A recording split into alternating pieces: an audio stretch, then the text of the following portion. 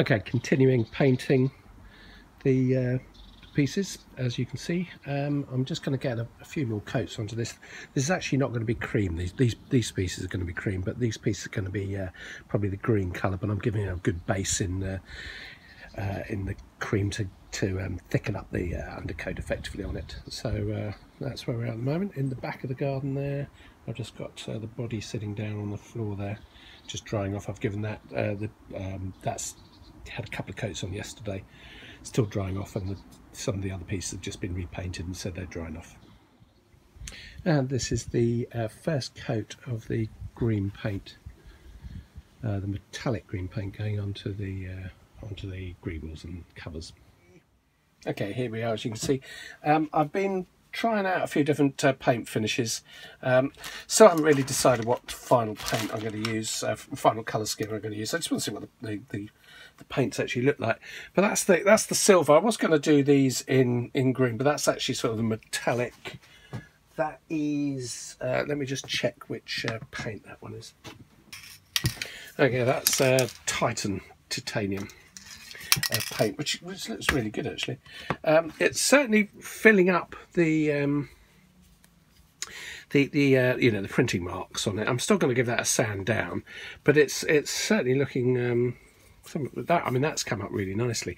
There's a few marks there. I'd slightly over painted it and then rubbed it back a bit, so it's an undercoat, and that was just where it was sitting dry, so it needs a good sand down and another few attempts at that. But again, I wasn't going to do these in silver, but I think I will do now. This is certainly getting to the point where it'll rub down. So it's had 2 or 3 coats of the cream actually, as you can just see underneath there, and now the silver on top. So I might sand that down a bit. I've still got to fill in that mark actually. It's slightly annoying there.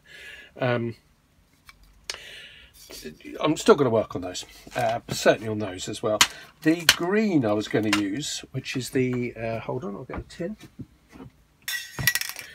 That's the velvet green.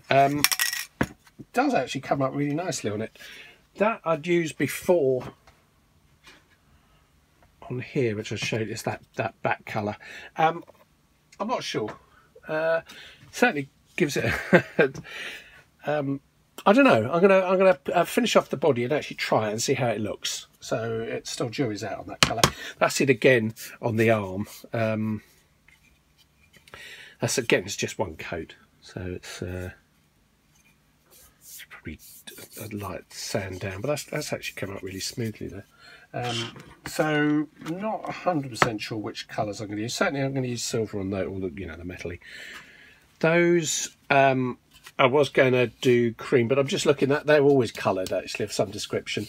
So that's probably going to get painted. I'll just keep this as an undercoat at that point, or first one of the to toughen it up a bit. Not sure what colour that's going to be.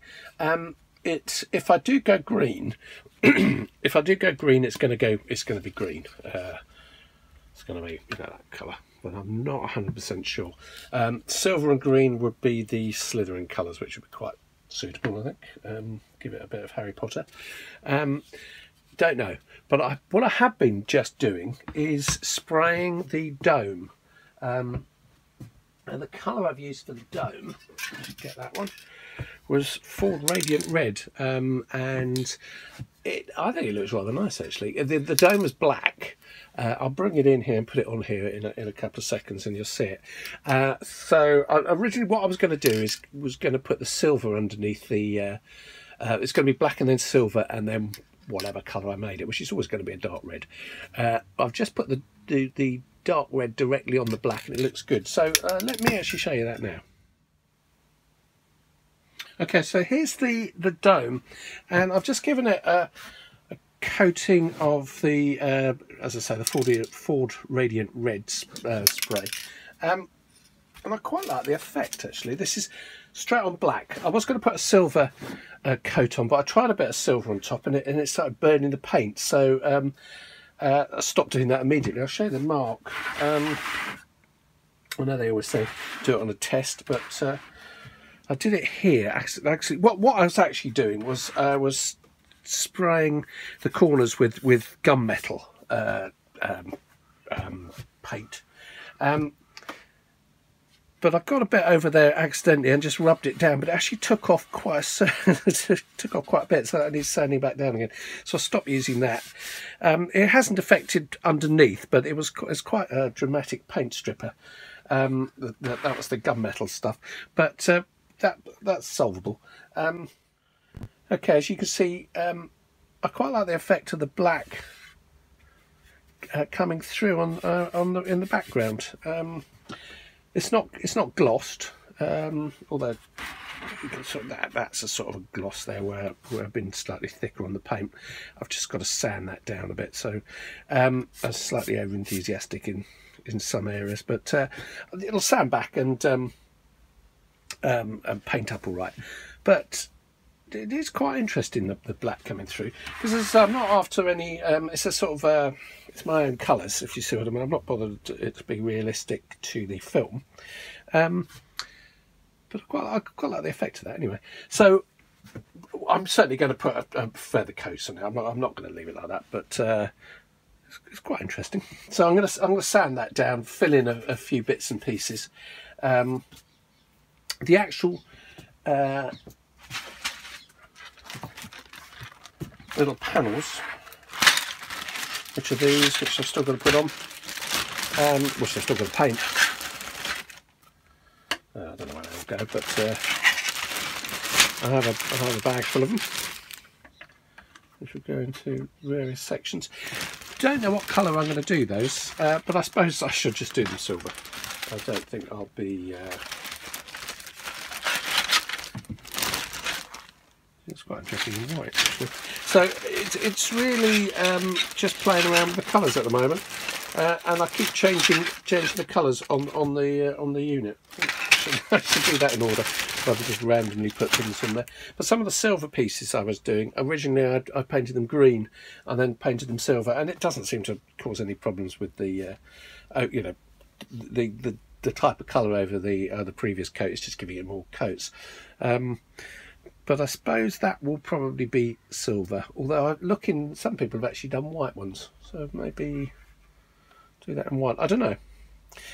I think I'll just continue doing the body, which I'll show you next, actually. That's probably the next thing. So hold on a minute.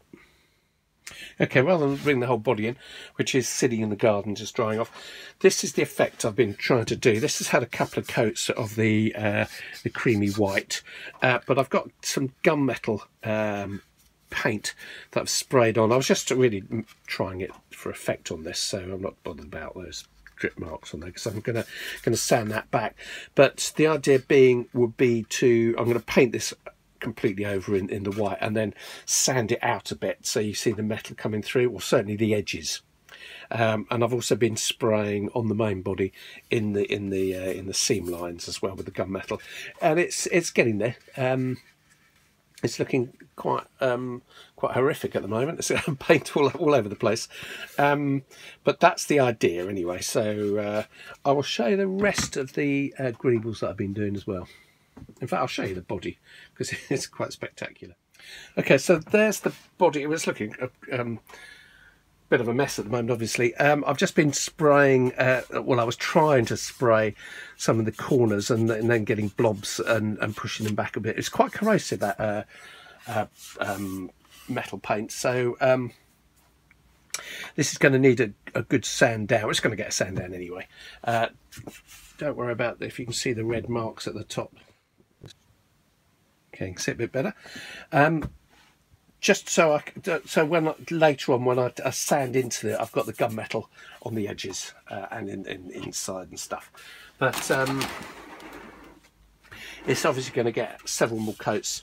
That red at the top, which you can just see, let's go up, is just because I had the dome sitting on it when I was painting it, because it was I'm slightly I haven't got that many paint surfaces, so I thought I'd do it on top, but I'll just paint over the top of that, so it's not too worried. It's really, I'm just getting a lot of coats on and sanding, but the body's coming on. Obviously that I've got to sand right back again. That's why I dribbled some of the metallic paint and it just stripped.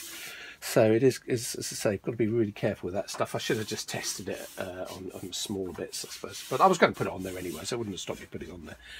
So I've just got to sand that off tomorrow. That's the body. I will show you the greebles. Okay, these are the, I don't think they're greebles, are they? I think they're vent covers and various things. I did those in silver so far. Again, I was trying the dark green on those, which looks okay. Needs a bit of sanding down, but I don't think they look too bad. It's a single coat at the moment, as I say, so I think I might do more coats. But I think I'm just going to, as I mentioned earlier, I'm going to assemble the whole thing and see how I feel about the colour.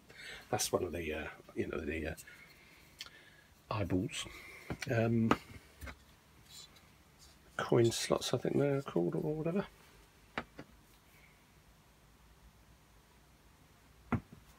So I've got still quite a bit of painting to get on with, a lot of painting to get on with, but it's interesting the effects of the paints actually, the different how they did come out. I quite like the green, so we will see.